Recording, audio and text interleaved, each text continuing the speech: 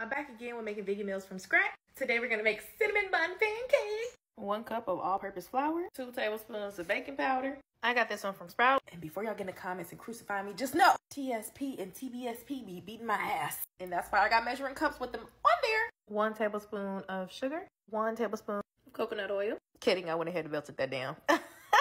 1 cup of coconut milk. Coconut milk look kind of nasty a little bit. 1 teaspoon of vanilla, just like that.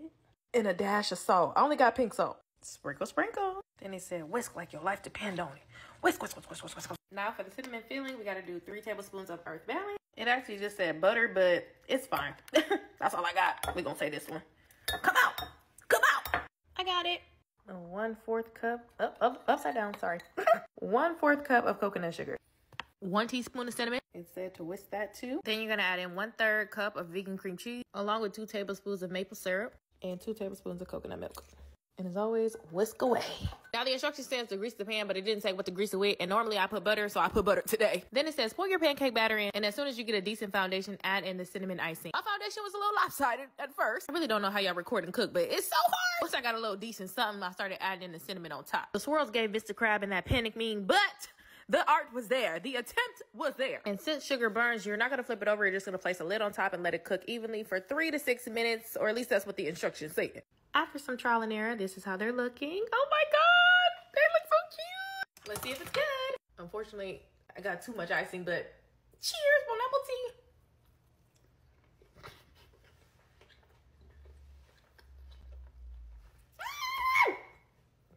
Oh my God. That is good as fuck. Oh my God. Oh my God. Hold on. This is what it looked like after I cut it.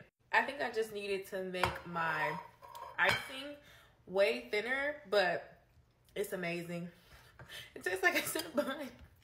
Now, was it healthy vegan?